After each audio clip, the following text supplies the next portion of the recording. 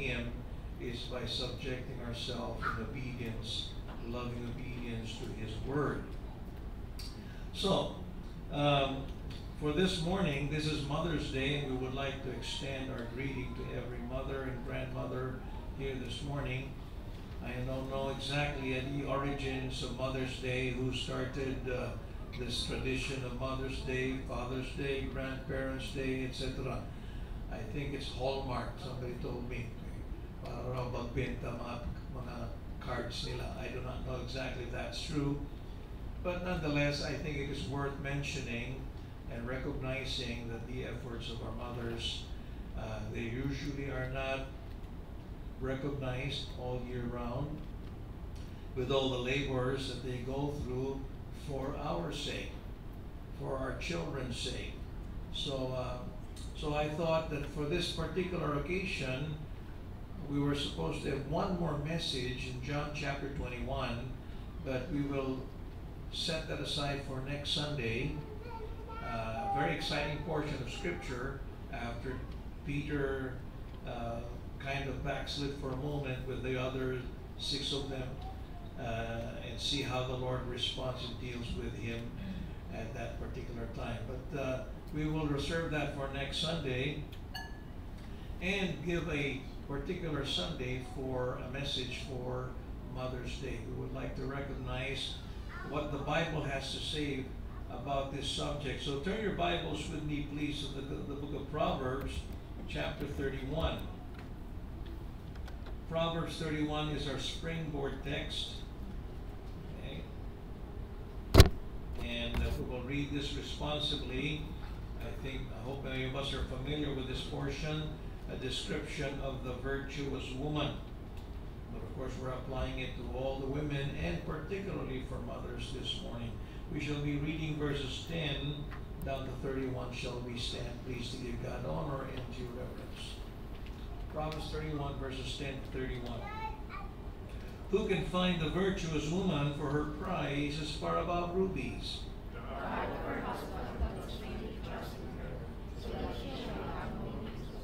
She will do him good and not evil all the days of her life. She is like the merchant's ships. She bringeth her food from afar.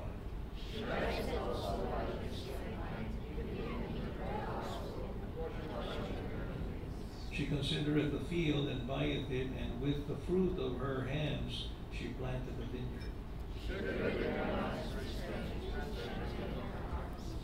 She perceiveth that her merchandise is good, her candle goeth not out by night. She stretcheth out her hand to the poor, and yea, she reacheth forth her hands to the needy.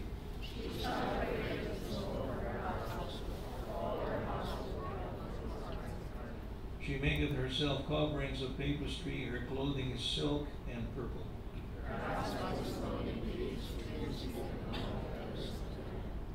She maketh fine linen, and selleth it, and delivereth girdles unto the merchant.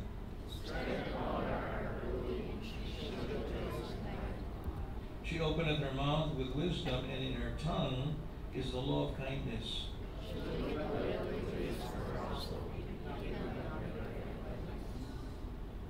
Her children arise up and call her blessed, her husband also, and he praiseth her.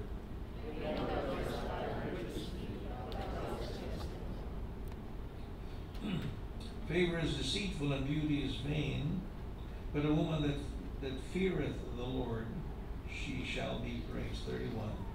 Give her of the fruit of their hands, let her own works praise her in the gates. Our Father, we thank you for this morning. Thank you for the privilege to be able to congregate freely. The liberties that we enjoy here that is fast eroding, if not totally gone, in other fields. So help us, Lord, to never take these privileges for granted. As we open your word, we ask for your Holy Spirit to have his free course using your sharp-edged sword to help us think straight, to allow us to submit to your authoritative word. Give us hearts that are submissive to your truth, to receive with meekness the engrafted word, which is able to deliver or save our souls. So therefore we pray like David to open our eyes, that we may behold wondrous things out of thy law. We shall thank you for it, for this we pray in Jesus' name. Amen. You may be seated. All right. We've entitled our message, A Mother's Worth, or the value of mothers. And especially this being Mother's Day. And I hope you have already given your greeting to your spouse, to your wife, or to your mother, grandmother, especially this day. Now, the Bible does say much about motherhood, and therefore I believe if there is one institution that should be talking, expounding, explaining, speaking out on the subject of motherhood, it ought to be the Bible-believing preaching church. Because the Bible is hardly being heard. The Bible is indeed the Word of God written by men who were moved by the Holy Spirit, and yet not very many open that book and check it out what it really says regarding how to get right with God, how to be saved, and how to live. And certainly the aspect of the family and motherhood, the Bible is not silent about this subject. So today, being Mother's Day, it is but fitting that we direct our thoughts to the subject of motherhood for obvious reasons. I pointed out in our outline at least 3 of the many reasons why we should, I think, focus this morning and dedicate one whole service on this subject. First of all, the family is the basic unit of society. And therefore, you destroy the family, you ruin society. And it is therefore not surprising why Satan has his fiery darts targeted on distorting the role of the family or the family unit, for instance, by redefining marriage. There's so much lobbying and talk today in media, social media, television, and print media on trying to redefine marriage. The Constitution is very clear. Our jurisprudence is based on American jurisprudence. We've defined marriage as a union between man and woman. There have been efforts being lobbied in Congress, in our Congress, that try to redefine marriage as a union between 2 partners in order to accommodate to the LGBTQ and agenda, in other words. So Satan is definitely at work in trying to destroy the family. And the Word of God is not silent on this subject. Bible believers need to know what the Bible has to say on this subject. It not only tries to redefine marriage, it also tries to extinguish love in the home. The Bible talks about one of the marks of the end times, as well as one of the characteristics of the pagan world in Romans 1:31 and 2 Timothy 3:3. It talks about people will be without natural affection. What does that mean? The natural affection of a man is towards a woman and vice versa. So in the last days, as typical of the unsaved world, the natural affection will be towards the same sex. The natural affection of a man is to care for his children. And yet there are people today who have made every effort to legalize, especially in some developed countries like the United States, to legalize abortion. This is horrendous. This is diabolical, to say the least. This is demonic. And while it certainly is happening in our field, thankfully, by the grace of God, it has still not been legalized by Congress. God forbid if they would. And even if they did, the Church of Jesus Christ, the blood-bought Church of Christ, should hold their ground on what God's Word says, because the Bible is anchored on the truth of God's unchangeable character. And therefore it will never change. No wonder the Bible says the typical mark of unbelievers and the end times will be they will be without natural affection and unthankful, perhaps unthankful to parents. The New Testament also, of all institutions in every generation, should be articulating what God's Word says on the subject of the family and motherhood. Why? Because it says in 1 Timothy 3:15 that the church is the pillar and ground of the truth. And if the state will accommodate to the pressure of the world, of the pagan culture, of the postmodernistic mindset, of relativism, that there are no absolutes. They will just go by what's popular and what's trendy. Therefore, our society is doomed. No wonder. All of these indicators, all of these are indicators of the Lord's any moment return.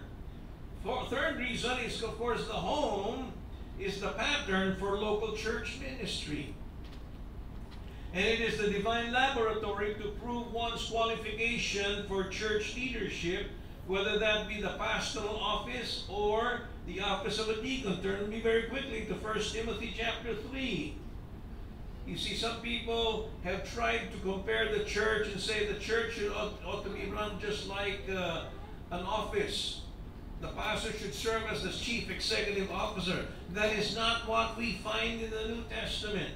Instead, the pattern for New Testament church ministry is the home. 1 Timothy chapter 3. We find qualifications of a bishop, and it says in verses in verse 4 and 5. Notice it says one of the qualifications of a bishop is one that rules well his own house, having his children in subjection with all gravity. Notice the qualification is not his children are being ruled, but that the pastor should rule his house well, it says. It's 1 verse 4, one that rules well his own house, having his children subjection in all gravity. For if a man know not how to rule his own house, how shall he take care of the church of God? And that's, of course, I'm preaching to myself as I'm preaching to you. Notice the qualifications of a deacon later on. 1 Timothy chapter 3, verses 11 and 12. Talking about the office of a deacon, even so must their wives be grave, not slanderers, sober, faithful in all things. Let the deacons be the husbands of one wife, ruling their children and their own houses well. Now, I'm just declaring you what the Bible says. So we need to adjust and align ourselves according to this absolute biblical and pristine standard. Notice it talks about personal relationships in the home. 1 Timothy chapter 5, verses 1 and 2. Rebuke not an elder, an elderly person, but entreat him as a father, and the younger men as brethren, the elder women as what?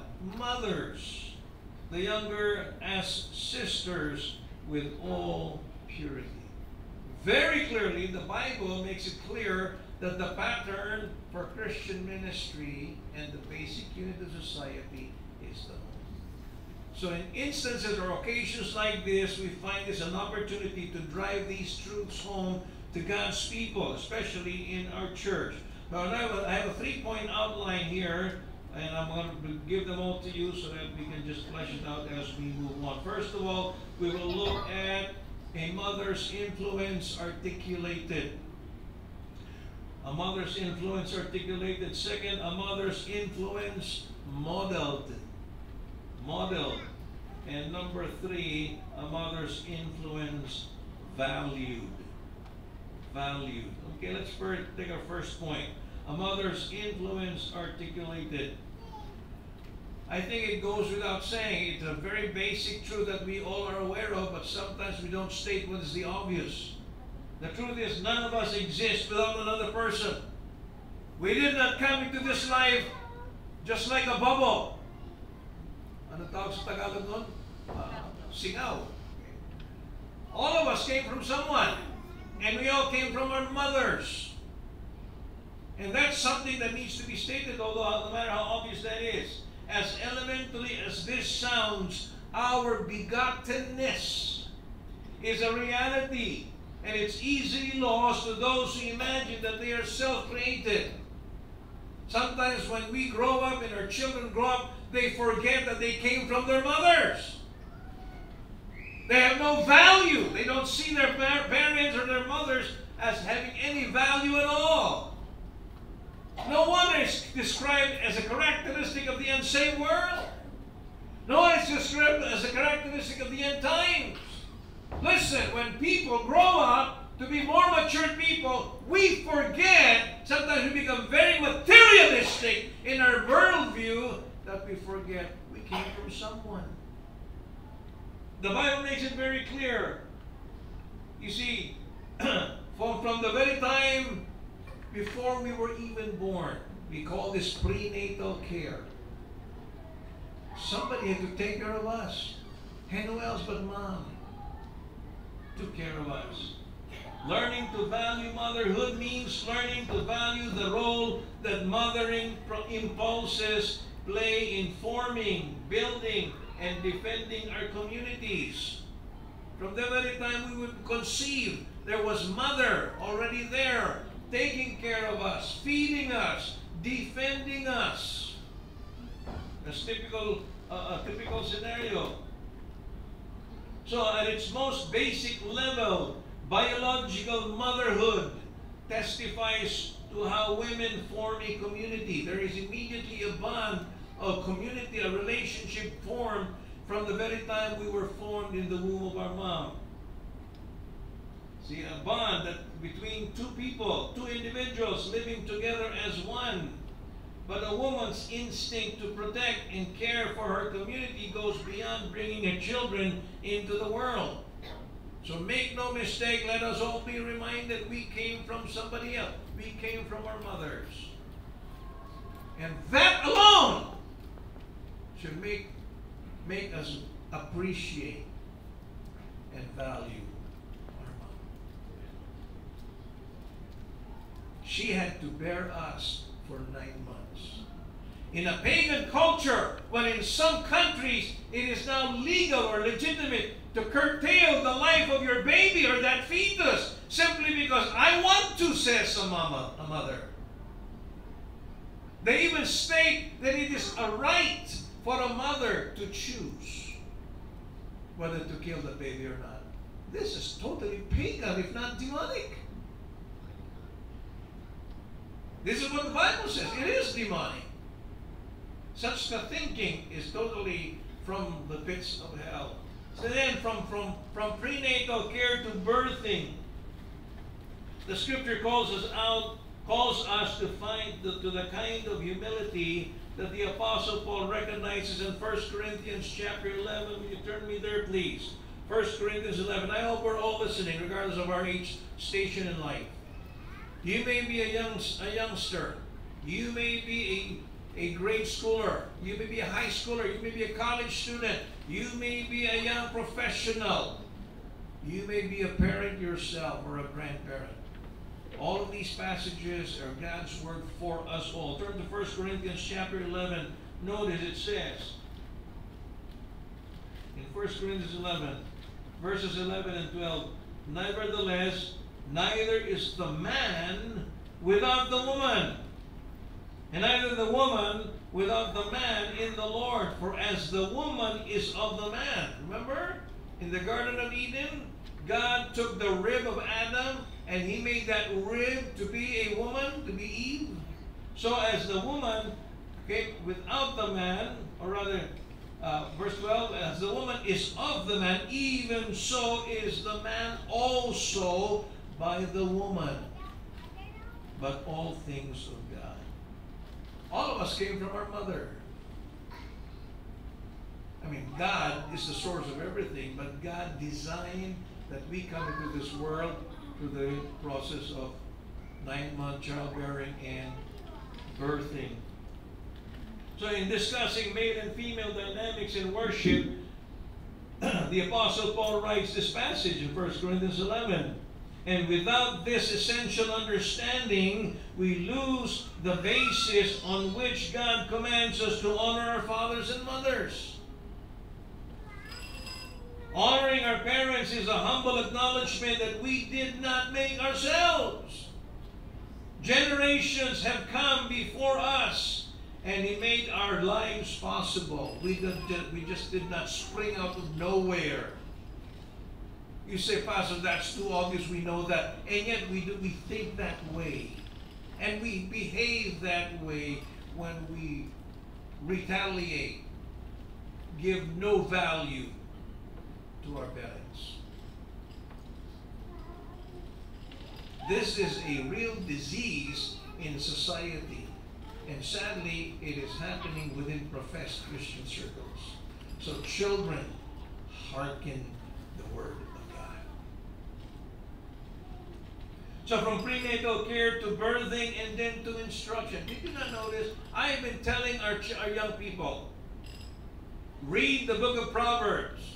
Read one chapter of the book of Proverbs a day, and that will get you through the entire book of 31 chapters of Proverbs in 1 month. Adults, have you gone through that? I'm not going to ask for a raise of hand, but how many of us have read through the entire book of Proverbs? Very practical, short, pithy sayings on how to conduct our life wisely in this life. It talks about wisdom outside the worship service. Wisdom, how to walk appropriately and wisely outside the doors of the church. How to walk in relating to the opposite sex. How to walk and conduct our life properly. Not only towards the opposite sex, but in our workplace. How not to be lazy. And so on and so forth. Very practical wisdom. And I really suggest, if you have not done so, listen. Read the book of Proverbs. One chapter a day will get you through the entire book in once a month. Very practical wisdom. Don't forfeit yourself of the blessing of not reading it. Why am I introducing the book of Proverbs? Because it is interesting. Turn with me to the book of Proverbs chapter 1. Proverbs chapter 1. The book of Proverbs begins, notice carefully, with chapter 1 and verse 8 and 9. Now it says, the verse 7 is its theme. The fear of the Lord is the beginning of knowledge. But fools despise wisdom and instruction. 8. My son, hear the instruction of thy father, and forsake not the law of thy mother. Why? For they shall be an ornament of grace unto thy head, and chains about thy neck. Anybody who can read will see exactly what the text is saying. The book of Proverbs begins with the importance of hearkening the voice of our parents, our father and our mother. And how does it end? Turn me to the book of Proverbs chapter 31. Chapter 31. What does it say in verse 1? It comes from the word, the inspired pen of a certain king. This time it's not Solomon. It says in verse 1, the words of King Lemuel. Notice carefully the prophecy that his mother taught him. Did you notice that? The prophecy that his mother, who? His mother, the mother of who? The king! And he got this wisdom from the mom. You know, that drives a very clear point here. And I'm getting to be very emphatic here for the simple reason that I'm seeing this more and more prevalent in society and even in professed Christian circles. Something is happening in the homes of even Christians. They are forgetting that the anchor or belief and behavior ought to be the Word of God. The book of Proverbs makes it very plain. The writers of the book of Proverbs, moved by the Holy Spirit, makes it very plain. The degree to which we dismiss the teaching of our mothers is the degree to which we are foolish people. You want to see a person is serious about his faith? Then he will never despise or dishonor his mother or his father. Mark that well. I have the authority of the Word of God according to Scripture. So don't you say that you are living for God while despising your parents. You're going against the very vein of the text of the Word of God.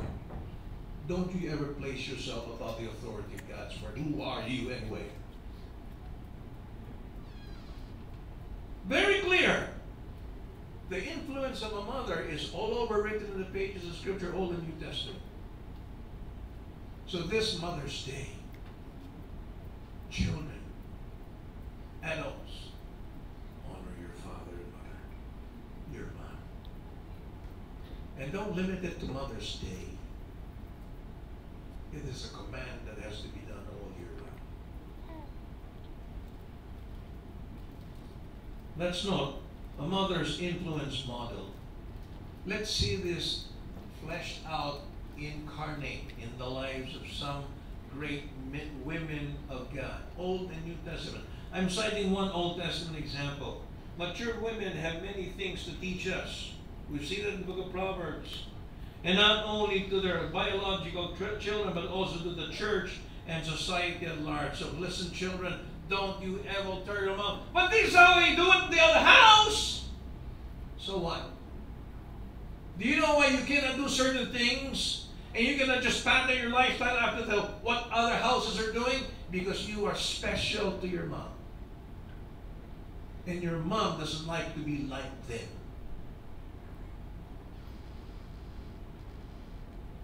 So listen to what the book of Judges. Turn with me to the book of Judges, chapter 4. I'm going to introduce you an Old Testament character whose name is Deborah. She was a judge in the days of the book of Judges. And if you recall the book of Judges, relativism was the rule of the day. Every man did that which was right in his own eyes. There were no absolutes. People were living according to their whim, their own caprice. Sad plight, sad condition, spiritual state of a privileged nation called the nation of Israel. God gave them the law, and yet they were living according to that which was right in their own eyes. And the book of Proverbs tells us there is a way that seems right to a man, but the end of it is the way of death. Proverbs 14:12. But thankfully there were people, judges, God raised in such a chaotic society in the nation of Israel during that time. One of them was a woman. Her name was Deborah. Judges chapter 4 and 5. Joshua Judges. And in chapter 4 and 5 we have the story of Deborah.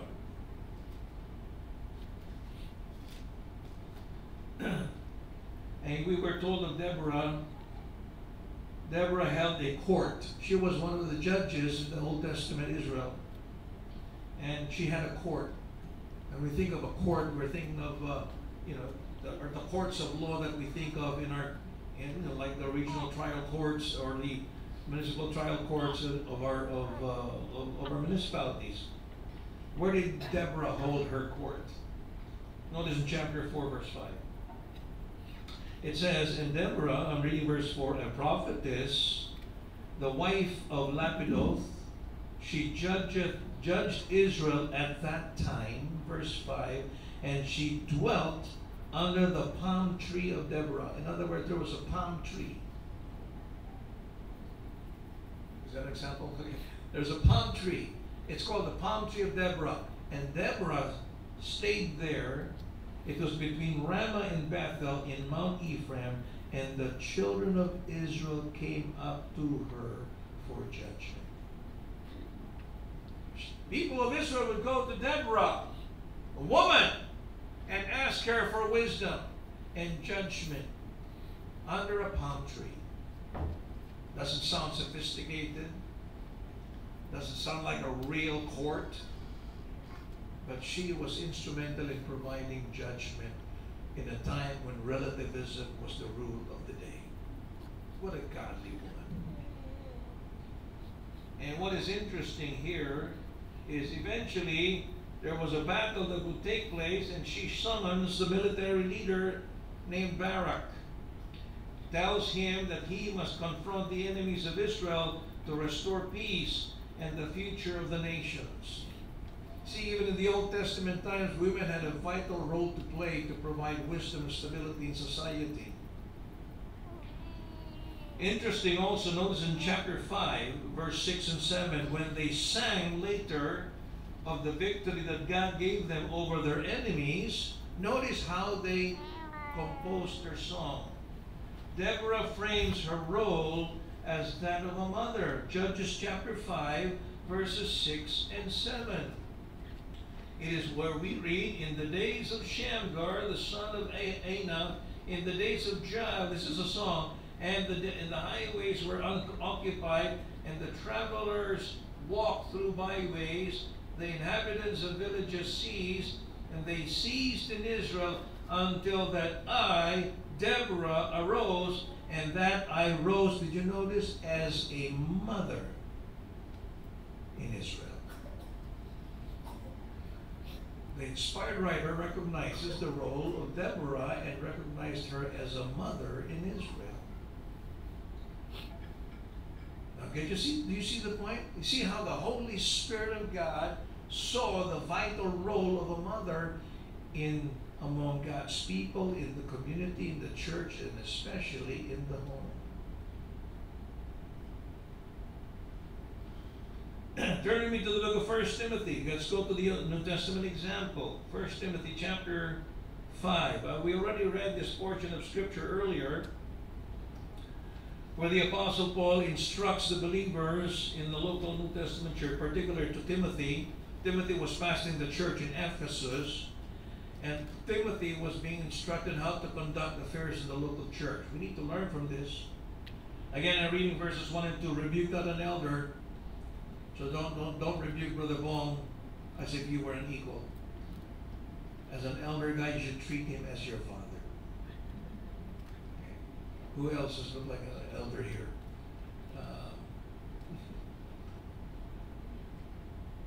Brother Frank, can you pass? But rebuke not an elder, but entreat him as a father, and the younger men as brethren. Verse 2, the elder women, you treat them as mothers. Don't you call Mrs. Johnson Lucy. Treat her as your mom. Or Ate Eileen. As mothers. It says, and the younger as sisters with all purity. So notice, we're to treat them as mothers. Again, Paul saying, listen, the pattern for local New Testament ministry is the home. But having stated that,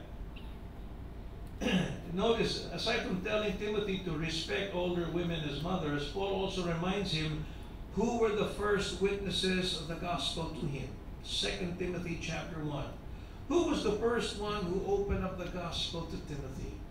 Chapter 1 of 2 Timothy verse 5. When I call to remembrance the unfeigned, that word unfeigned means it's genuine.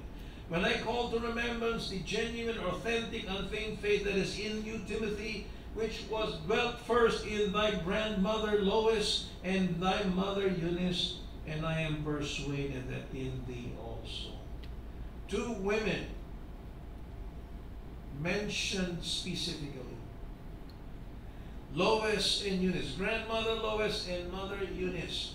What a blessing they were, because they were instrumental in exposing young Timothy to the gospel. Mothers, grandmothers, what a blessing. You can be a blessing to your home by being the instrument of bringing the gospel to your children and grandchildren. Ministry is not all local church. Yes, it is local church, but there is ministry in the home, even outside the local church. And it is also quite noticeable. Turn with me to the book of Acts, chapter 16. Here is a narrative of the first 30 years of the Christian church. Luke, the human author, is narrating to us what happened during the first 30 years, during its pioneering stages of the Christian church. And when he comes to chapter 16, narrating the growth of the church, let me read you verse 4 verses. Then came he, Paul, to Derbe and Lystra, and behold, a certain disciple was there, whose name was Timothy, or Timotheus. He was, notice, the son of a certain woman, which was a Jewess, and believed, but his father was a Greek. His father was probably an unbeliever. But despite that, he was a godly Jewess. Luke does not leave her out in his narrative. Apparently, Luke recognized the role of Eunice in the life of Timothy.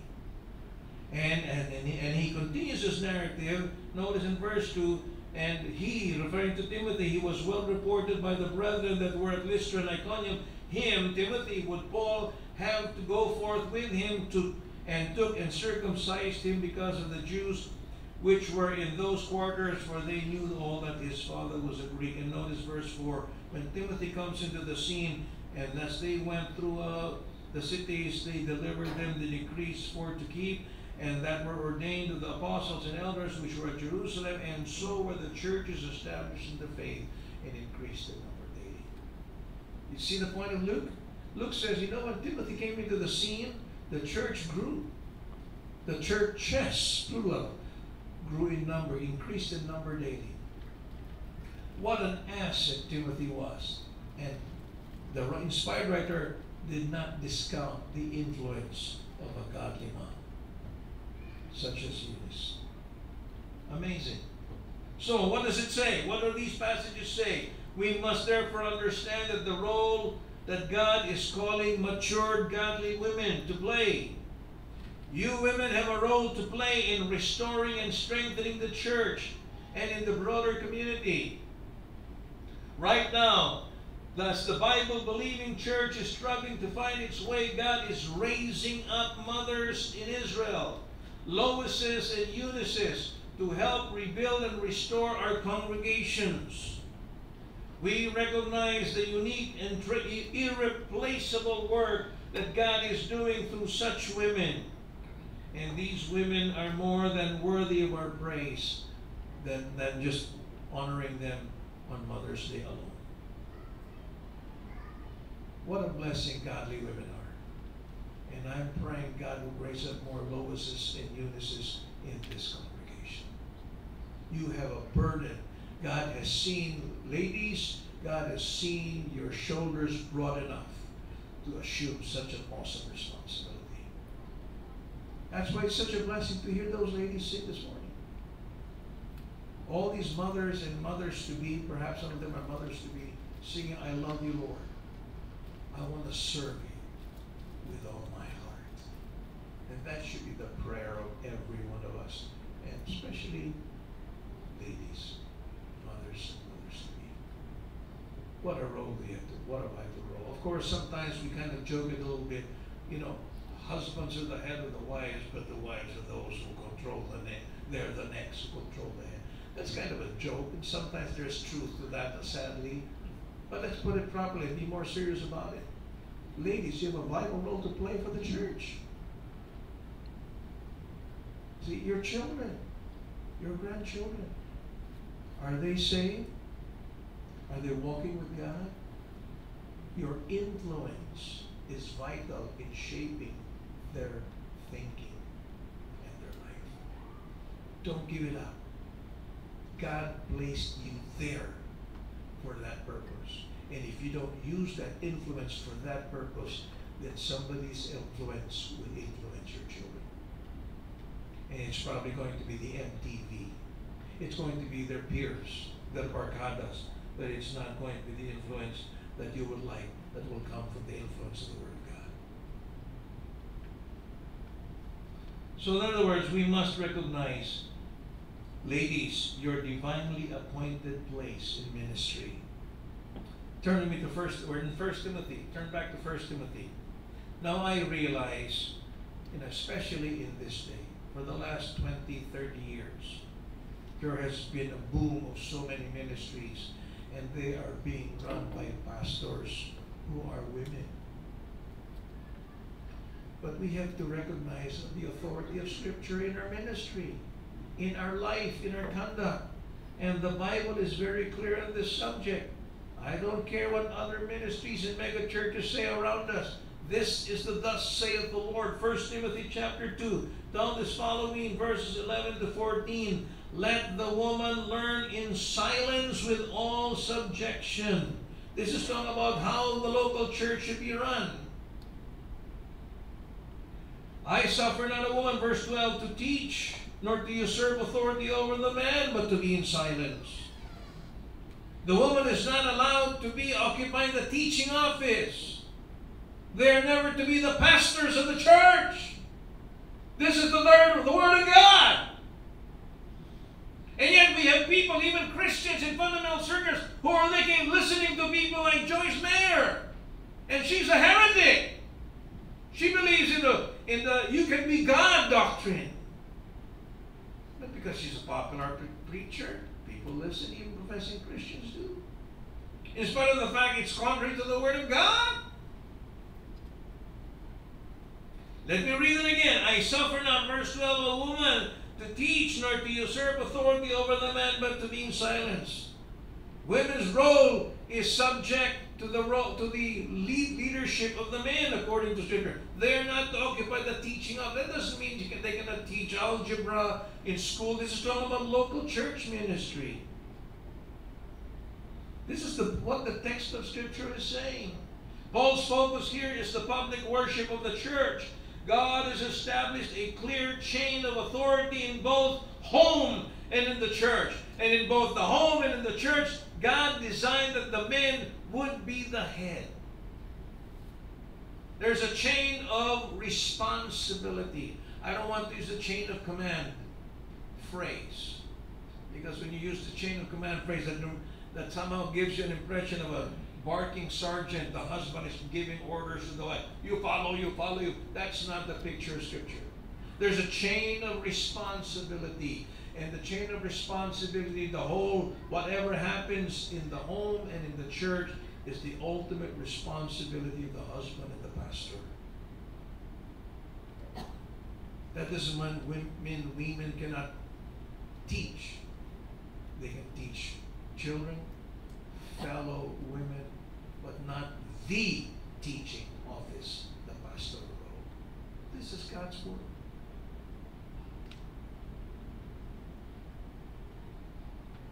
So God has ordained that men are the head, not the barking sergeant, but they are the ones responsible. That is, they have the place of authority and responsibility. It also does not mean that by the way, listen very clearly, it does not mean that every woman in the church is under the authority of every man. Some churches have fallen into that snare. And some men have taken advantage. All women are under us? No. You're under your husband. The teaching office is the pastorate, and the women has a subordinate role in the local church ministry.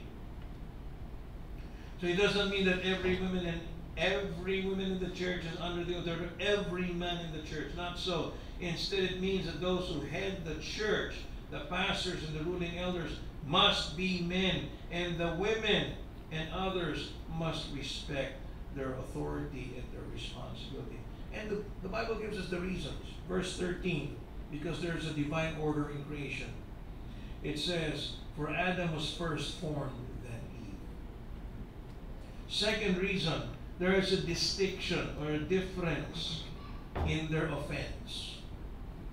It says in verse 14, Adam was not deceived. It was the woman who was being deceived in the transgression. Adam knew exactly what should be done. He got the instructions from God himself. Eve did not hear that directly from God. He just heard it from Adam. And sadly, he entertained the voice of the devil. So Eve was deceived, not Adam. Kind of indicates the vulnerability of women in local church ministry, especially the teaching office. That's why women are not supposed to occupy the teaching office or the pastoral office. So there's a difference in their offense. And then it says in verse 15, notwithstanding, she, the woman, shall be saved in childbearing if they continue in faith and charity and holiness with sobriety. Now, admittedly, this is one of the more difficult passages of Scripture to interpret. But what did Paul mean by that in its context? Notwithstanding, she shall be saved in childbearing. Does it mean that every woman who submits to the husband and to the pastor will be saved in childbearing? She will always be spared and always live? What about those women who died in childbearing? I don't think that's what the passage is saying. Does this mean that she shall be saved in childbearing? In other words, they will not go to hell if they give birth? That's not what the passage is obviously saying. People are not saved by childbearing. They're saved by putting their trust in Christ as Savior. So what could possibly Paul mean by saying this? She shall be saved in childbearing. Perhaps a better way to approach this passage is based on the grammar of the original Greek text. In the original, it basically says this: she shall be saved in, there's a definitive article, the. She shall be saved in the childbirth. So therefore, what is the childbirth? See, the childbirth. So in other words, the sense here, it seems, is that she shall be saved when it comes to the childbirth that is predicted in Genesis. Was Paul Adam talking about Adam and Eve? The seed of the woman shall bruise the head of the serpent. The serpent shall bruise the heel of the seed of the woman, but the seed of the woman shall bruise the head of the serpent. So he's talking about the seed of the woman at the childbirth. There's a coming Savior. The childbirth is referring to the coming of Jesus Christ. And therefore the sense is, even though women were deceived and fell into the transgression starting with Eve, women can be saved through the childbirth of Jesus Christ, through the Messiah, when a woman brought the Messiah into the world. In other words, what is it saying? Probably the idea here is that even though the woman was responsible in first bringing sin. Did you notice Romans 5:12? It says, by one man sin entered into the world. Command responsibility. Eve sinned first, but God held Adam responsible. And while the woman was the one who first sinned in the transgression, the woman was the one instrumental in bringing the Savior into the world. She shall be saved in childbearing, to bring the Messiah into the world. So the summary is this: don't blame women for the fall, because the Bible does not blame the women. The Bible does not. Instead, thank women for being instrumental in bringing the Messiah into the world. And to such women who have made themselves usable for God, we rise up as their children would call them. They would be called blessed. And therefore may we join with the writer of Proverbs. Many daughters have done virtually, but thou excellest them all. Favor is deceitful and beauty is vain. But a woman that feareth the Lord, she shall be praised. Remember? Favor is deceitful, beauty is vain. Okay. Sometimes women spend all their money in cosmetics. And I'm not saying you should not use cosmetics. I've joked that sometimes I think some women sin if they don't use cosmetics. Okay? I say that facetiously. But the point of the passage of the Proverbs, beauty is vain. It's going to pass. But the woman that fears the Lord, she shall be praised. So give her of the fruit of her hands, and let her works praise her in the gates. Praise God for godly women. Praise God for Deborahs, for Loises and Eunices, even in our church.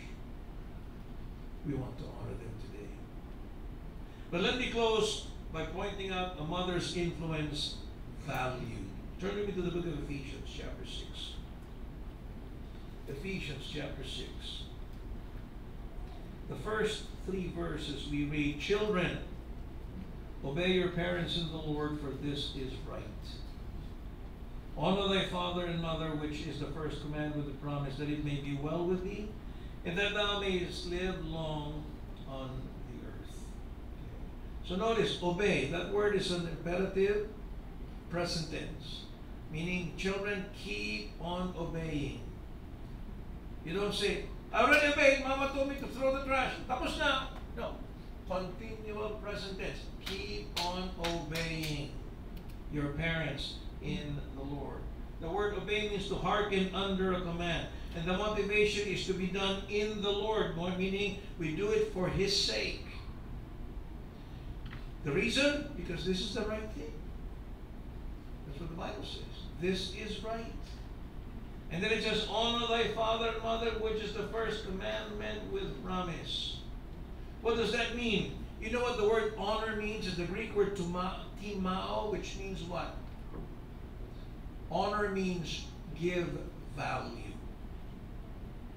You think you're giving value to your mom when you curse her? Giving value to your mom when you despise her, when you neglect her? Give value. Honor your father and mother. Give them value. The Word of God says so. Honor your parents. May change as we grow into adulthood, of course. Because when we go into adulthood, we have our own minds. We have to make decisions of our own. But the principle always endures. The years of obedience may change, but the principle of honor will endure. An adult may owe his parents obedience, or may not owe his parents obedience, but he or she owes her parents and her mom honor. Keep honoring her. The quotation from Deuteronomy 5:16, it says, it is a promise. It is a command with a promise. It's quoted from Deuteronomy 5:16. And that's an Old Testament passage, God telling the nation of Israel that if you obey me, I will let you dwell in the promised land. It's the land flowing milk and honey. It's a place of abundance and blessing. If you disobey me, I will curse you and I will scatter you abroad. That's exactly what happened to the nation of Israel.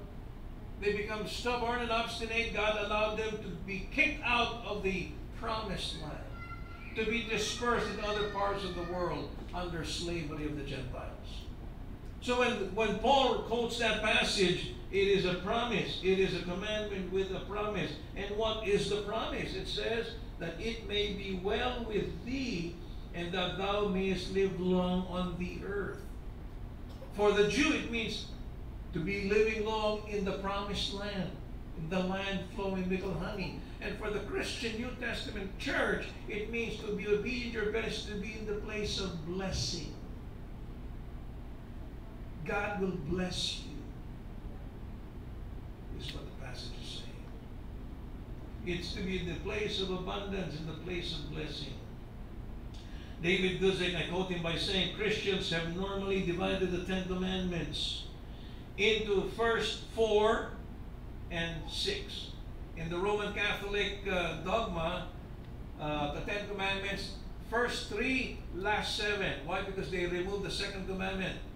You shall not make any graven image. So it was narrowed down to 3 and then the 7th commandment. If they removed 1 commandment, how can they still have 10? It's because they broke down the last commandment. The last commandment is thou shalt not covet thy neighbor's wife, thou shalt not covet thy neighbor's goods. They broke it down into commandment numbers 9 and 10. That's Roman Catholicism. They have twisted the Word of God. In many Protestant circles, the breakdown of the Ten Commandments is the first 4 and then 5 to 10, 4 and 6. And they place honor thy father and mother into the second tablet. Because they say it has to do with relationships with people. The first part to do with my obligation to God, and the second tablet has to do with my obligations to men. That includes my parents. Did you know? And I'm quoting again Guzik, Christians have normally divided the Ten Commandments into first 4 directed towards God and last 6 directed towards fellow men.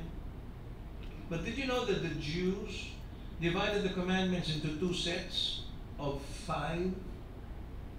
Which means they have placed the honor father and mother as part of the first tablet. It's an obligation to God, in other words. Seeing that the law to honor your father and mother more as a duty towards God rather than a duty towards man. So in case you didn't know that, for your information, honoring father and mother is an obligation we have towards God. Let me not forget it. And see how important this is to God. Okay, very quickly, turn to Exodus 21, verse 15. And I'm going to close with this.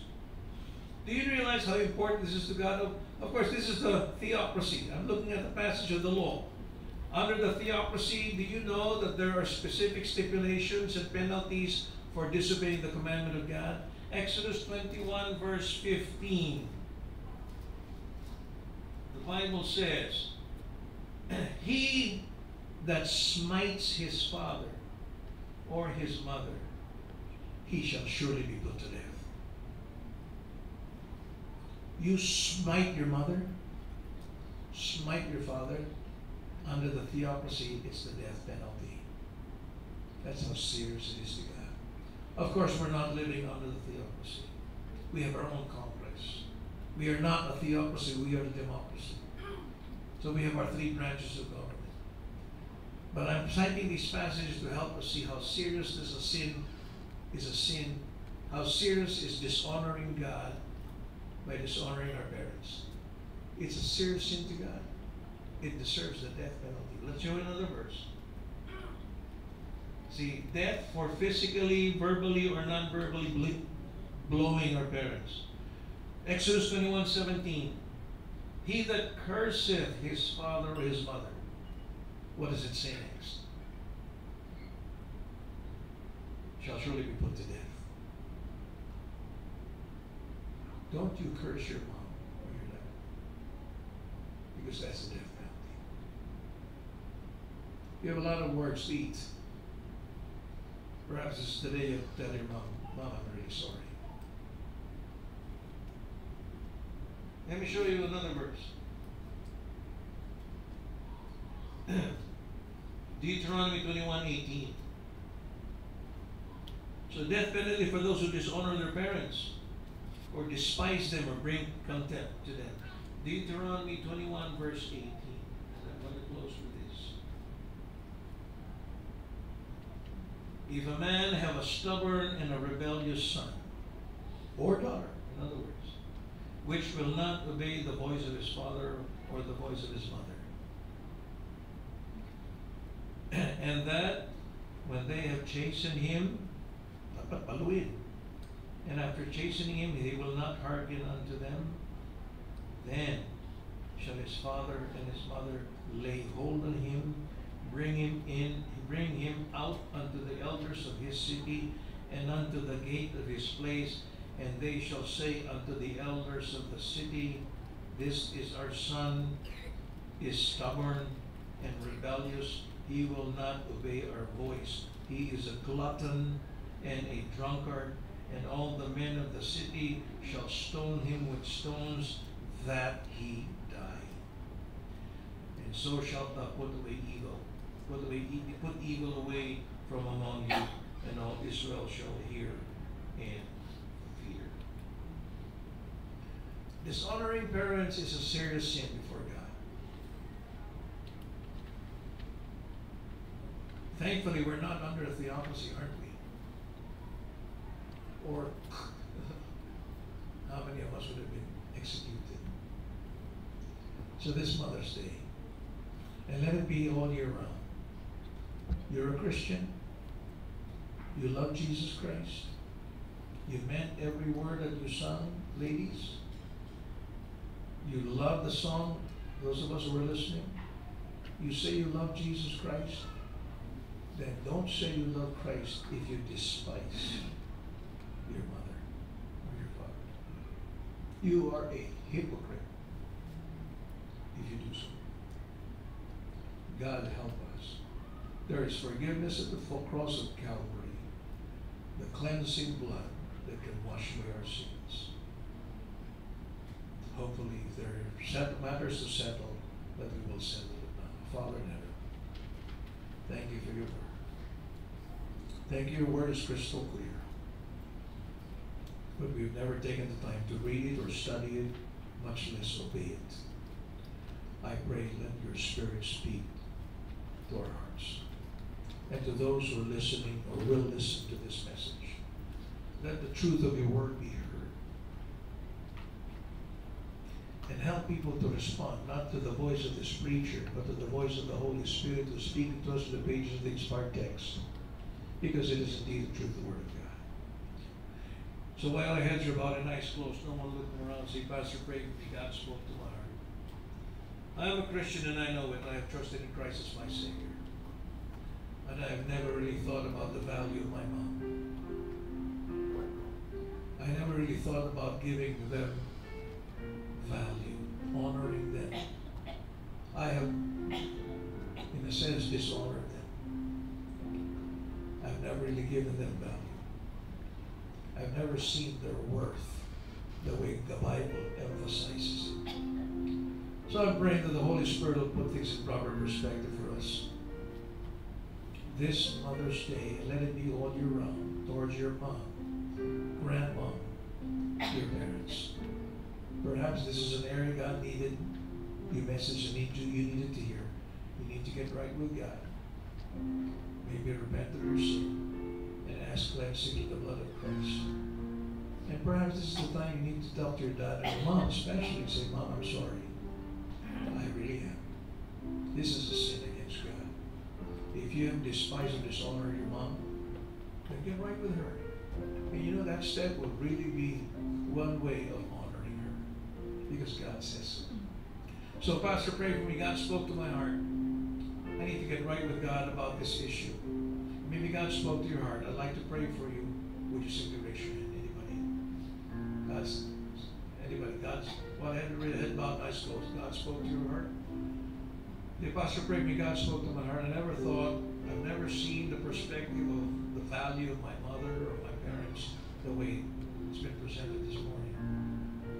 So I want to swallow this. I want to absorb it. I want to let it sink and shape my value system. From the Old Testament all the way to the New Testament, I want to be an obedient child of God and honoring my parents as well. That doesn't mean your years of obedience will stay, but your years of honor will have to endure. If that's your prayer, that's my prayer for myself and family. I hope that's your prayer too. Would you simply raise your hand? I'd like to pray for you. Anyone? Yes, ma'am. God bless you. Yes, ma'am. Yes, ma'am. Yes, ma'am. God bless you. Others more. Yes, ma'am. God bless you. Others more. Pray for me, Pastor. God spoke to me. Anybody else? Perhaps you may have, maybe you don't have issues to settle.